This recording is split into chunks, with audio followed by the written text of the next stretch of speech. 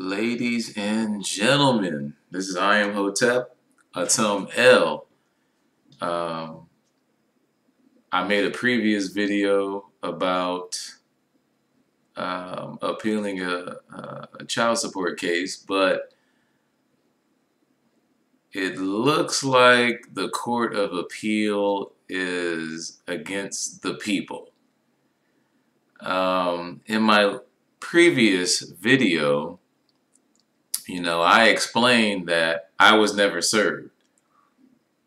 And it's up to, since child support is the one saying that I did get served and I deny it, is a legal maxim saying that they should be able to prove that they served me. The Court of Appeal in California, 4th District, Division 1, dismissed my case based on no evidence. Basically, they dismissed it based on they didn't want to deal with it. So I will read here the dismissal order. Let me zoom in a little bit so you guys can see this clearly. So it says, the court has received and considered the appellant's letter brief filed on November 25th, 2016 regarding the timeliness of his appeal. The matter has been considered by Presiding Justice McConnell and Associate Justice Irion and O'Rourke, and the appeal is dismissed as untimely. So they basically, it sounds like they didn't really take what I said at all into consideration. So under the California rules, the rules of court, Rule 8.104A1, a notice of appeal must be filed on or before the earliest of 60 days after the Superior Court clerk serves the party filing the appeal with a notice of entry of judgment or filed endorsed copy of the judgment. B, 60 days after the party filing the notice of appeal serves or is served with a notice of entry of judgment or file endorsed copy of the judgment. See, that never happened. So they didn't consider that.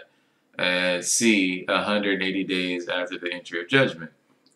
Under that rule, appellant was required to file his notice of appeal on or before May 31st, 2016, that's actually more than 160 days after December 1st, 2016. So they got their days wrong. Or 180 days after entry of December 1st, right, December 1st, 2015. Appellant's notice of appeal filed on October 6th is therefore untimely. That's because I never knew. To the extent appellant raises equitable arguments to overcome the appealing deadline, neither mistake, inadvertence, accident, misfortune, estoppel, nor waiver can afford relief from the jurisdictional necessity of filing a timely notice of appeal. Sharp versus Union Pacific, 8th volume, California Appellant, 4th edition, pages 357 and 361. There's error here. There's a definite error here. First of all, December 1st would be more than 160 days to May 31st.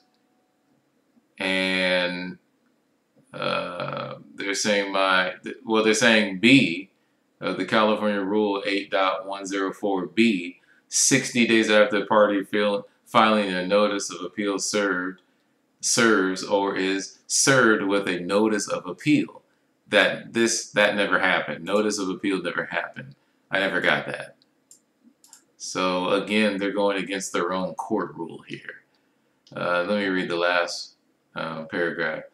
The time for appealing a judgment is jurisdictional. Once the deadline expires, the appellant has no power to entertain the appeal. And they noted a case here.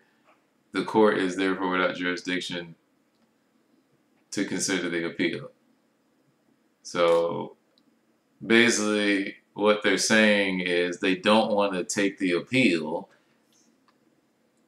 because they even told on themselves right here, right?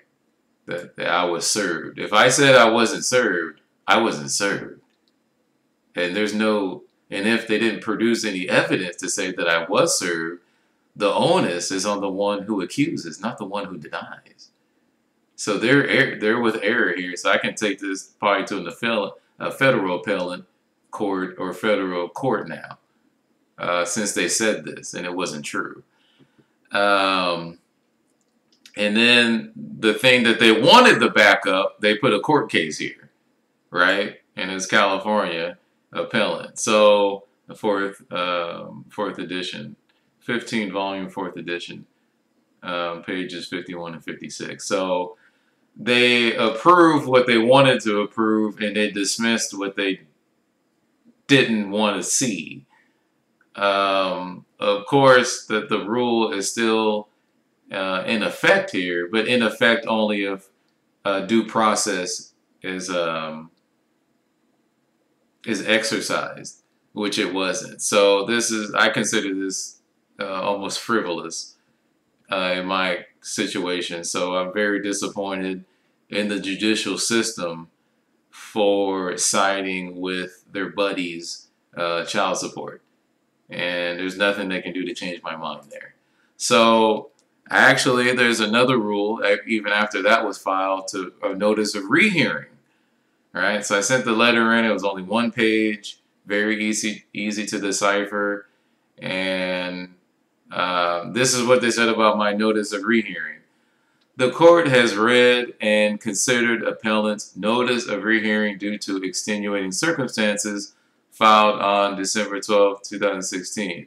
The court construes it as a motion to vacate the dismissal order filed on December 7, 2016, and to reinstate the appeal. Appellant does not set forth facts that would provide the court with jurisdiction to hear his untimely appeal. California Court Rules 8.104b. No court may extend the time to file a notice of appeal. For the same reason set forth in court order dismissing the appeal, appellant's motion is denied. So again, I tried to hear a rehearing and it was denied. Shit, the only thing I could think of here is, they just don't want to hear it. They're sticking to this like glue. This rule right here, they're sticking to it like glue. But of course, this rule was written in accordance with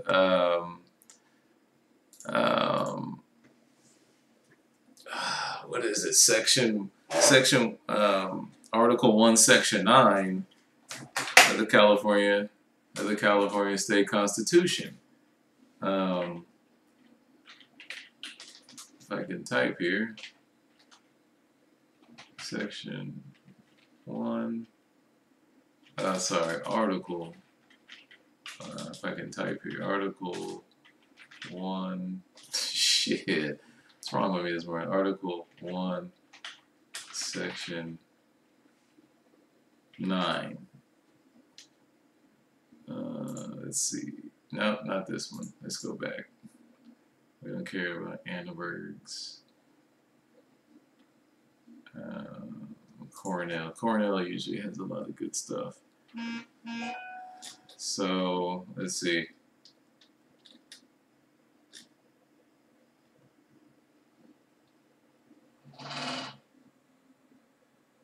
The mitigation and importation of such person as any of the states now existing shall. No, there's no titles of nobility. Okay. No. Let's just look up. I should know that, but let's go due process clause. So this is the 5th and 14th Amendments. Let's look at Wikipedia.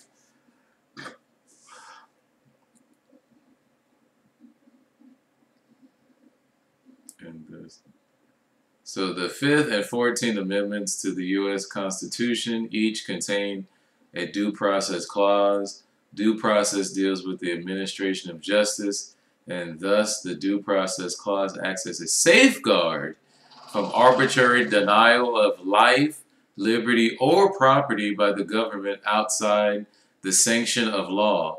The Supreme Court of the United States interprets the clauses more broadly because these clauses provide four protections: procedural due process, substantive due process, a prohibition against vague laws, and as the vehicle for the incorporation of the Bill of Rights, due process ensures the rights and equality of all citizens.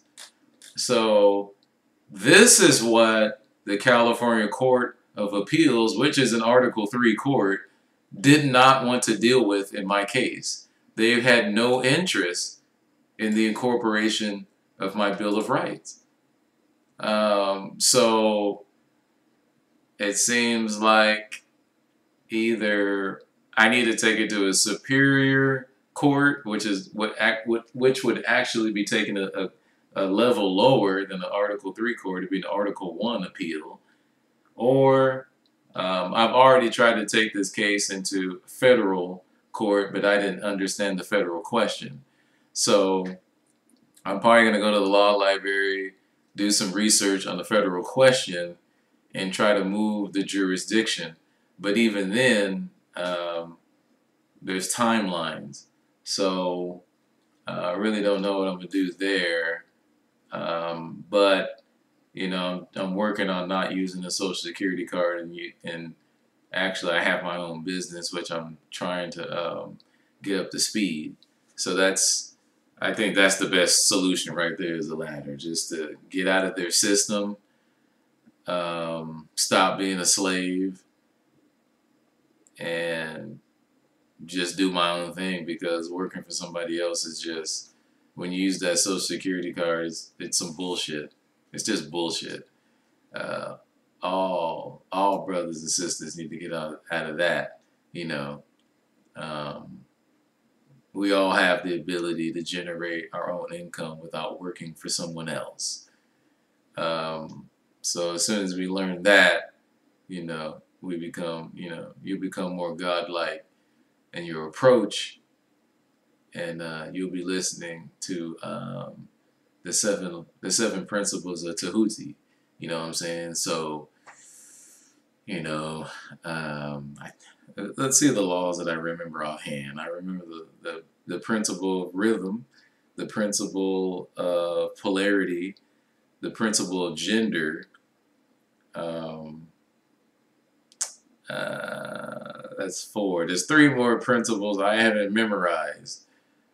Damn. Okay. Yeah. I don't remember any more than that. But I'll update you guys on how this is all a spiritual process, man. You gotta learn patience.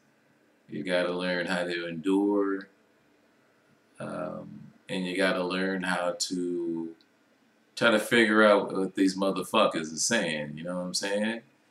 These motherfuckers is talking these legalese, and they understand exactly what I'm saying to these motherfuckers, but they don't want to give me my due process. It's like, oh, who does this nigga think he is? So in California, it's I guess it's a little tougher than other states, but I'm just doing what the law is allowing me to do, and I'm doing what God is allowing me to do.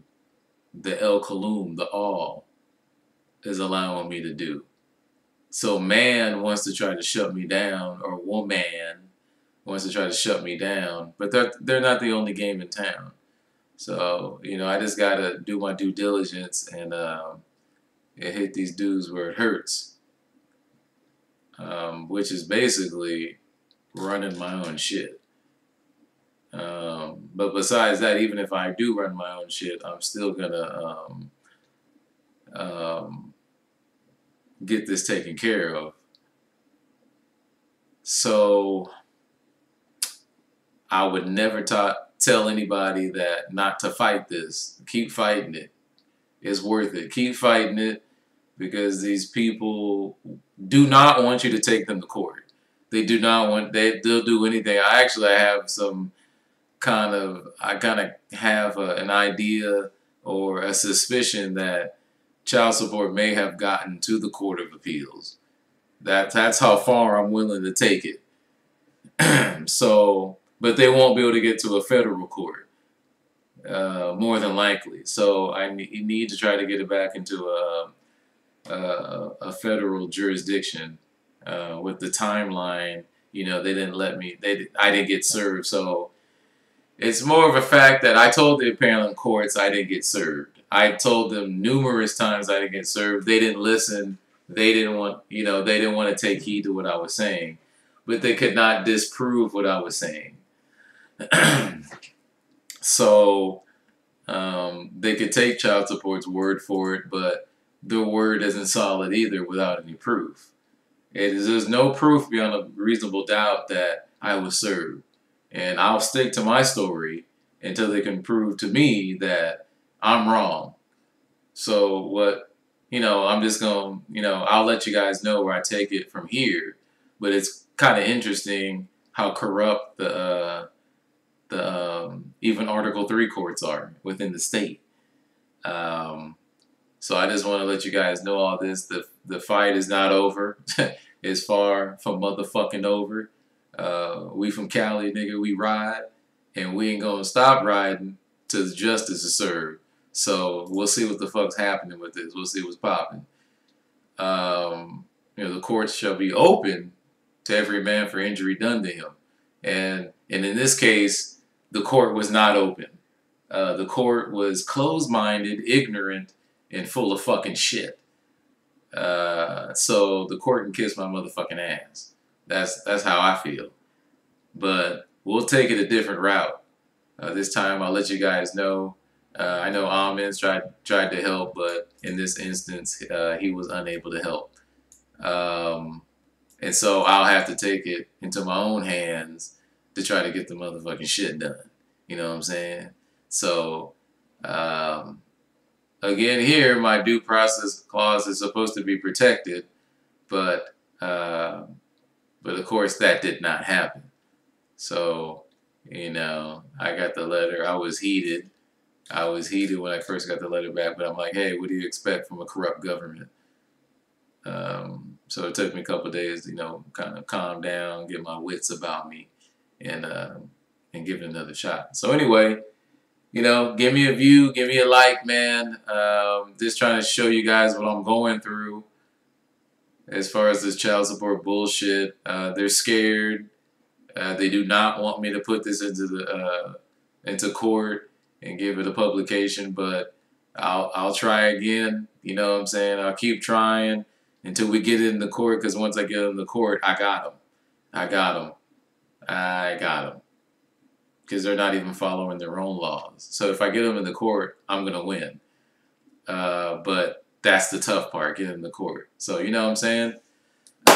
Peace to the El Kalum, peace to the gods, peace to the Elohim, peace to everything it took to make me and make you viewing this video. And let's stick together. If you got any comments, leave them in the comments below the video. But besides that, I'm out. I gotta make this money, not for them, but for me. And I'll see you guys in the next video. Peace.